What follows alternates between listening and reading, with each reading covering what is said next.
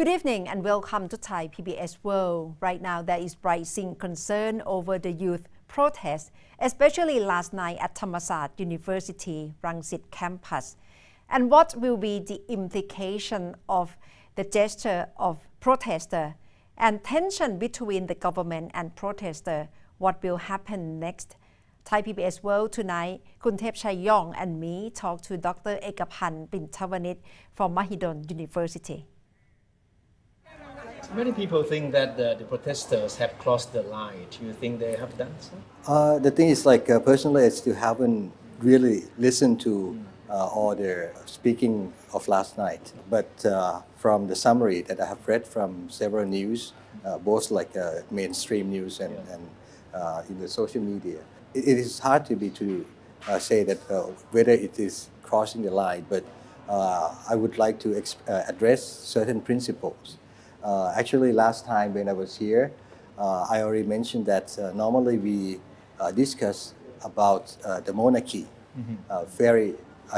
as usual, because the monarchy is one of the supreme social institutions of this country. But the thing is there are several issues from last night that are related to a certain extent of the personal, which is the monarch, not the monarchy. So the thing is I have been trying to discuss with several academics today whether what kind of extent that people could be talking about the monarch. The thing is we go back into the history, right? Even during the Buddhist era, very often when people want to address certain issues that are related to the monarch himself or herself, certain points sometimes they use the technique of implication and also some kind of storytelling.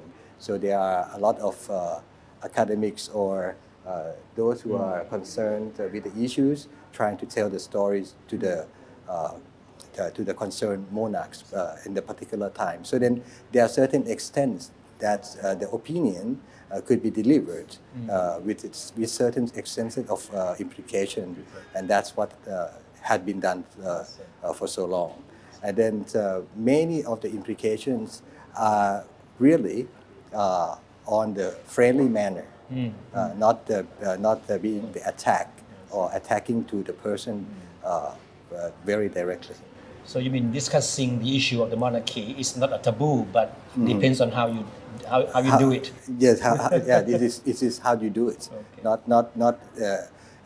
It is not something that is prohibited for discussion, because as an institution, it's very important to discuss about that. In the eyes of many people, it looks like the table has been turned on the students now. So you think there's a need for the protester to come out and try to explain to the public what they really stand for on this issue?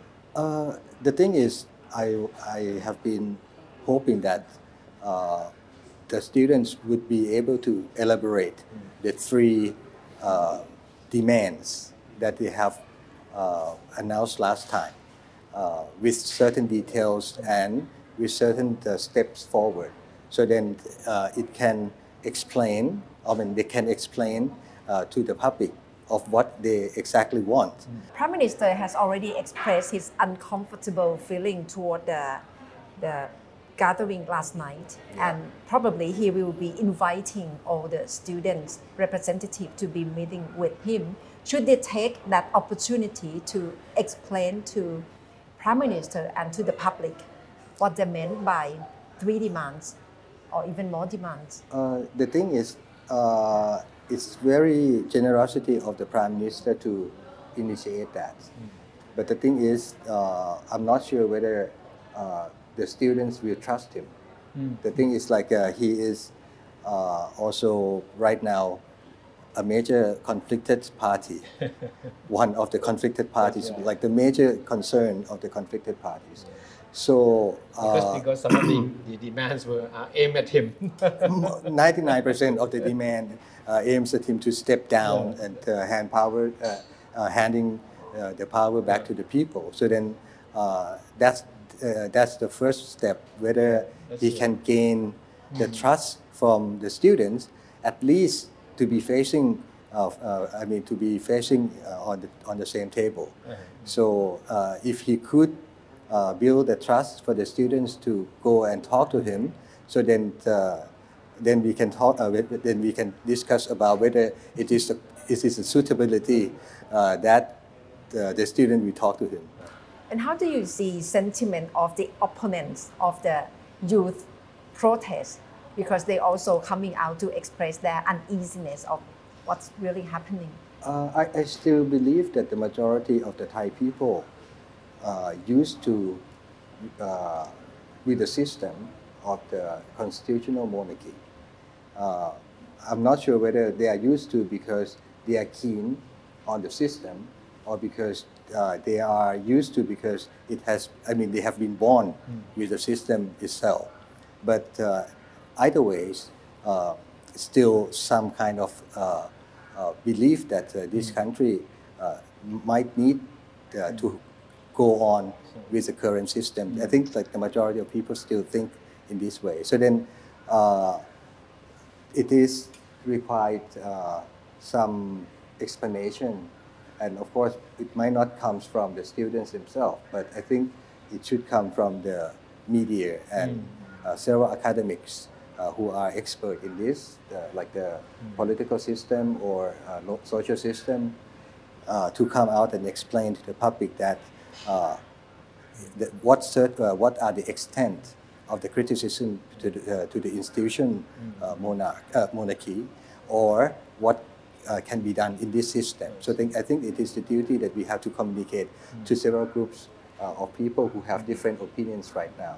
But as the leader of the country, what do you think the Prime Minister should do to prevent this thing from developing into a confrontation that may turn violent? The thing is like the toleration of the government officials is a priority. The thing is like the people who are holding the power and of course armed are also most likely to use the violence against people.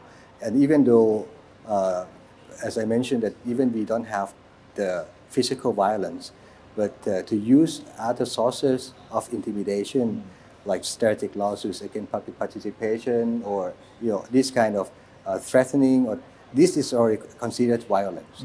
I hope that the government would be consider this as some kind of a very keen suggestion for them, and very friendly speaking, the government is a government for everyone, including those who are protesting and trying to kick the government out. So then the role of the government in protecting the rights of the people to preserve our safe and security is very important as well. And moreover, the government should at least trying to explain to the public of what is the parameter of the exercises under the Constitution right now, and what is very lawful for them to protect their rights, not just to suppress them. And that's all from Thai PBS World tonight. Thank you very much for watching.